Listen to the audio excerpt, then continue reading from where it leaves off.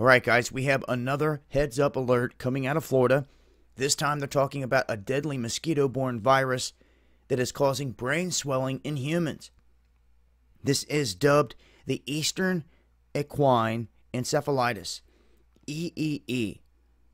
This is a mosquito-borne virus, and they're saying that several Sentinel chickens have tested positive for this EEE, and they say that it can spread to humans via infected mosquitoes and can cause brain infection as well as swelling. This is coming from the Florida Department of Health in Orange County that is stating that they are regularly testing for West Nile and EEE in these chickens, but with these chickens, their blood can show the presence of the disease, but they will not suffer from any of the effects of the virus.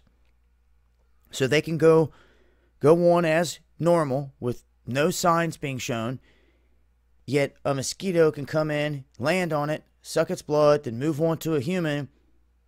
Once it penetrates your skin and gets into your blood system, all of a sudden now this virus is in you and it can cause major damage. Now, we've seen this flesh-eating bacteria and a lot of other things popping up around Florida and in the waters as of late, but this is just adding to the list of things to watch for if you're down here in Florida. And this is a big one here, with this one causing brain swelling and all. I'll leave links below. Follow me on Twitter for more. This has been Dabu7. Much love, y'all.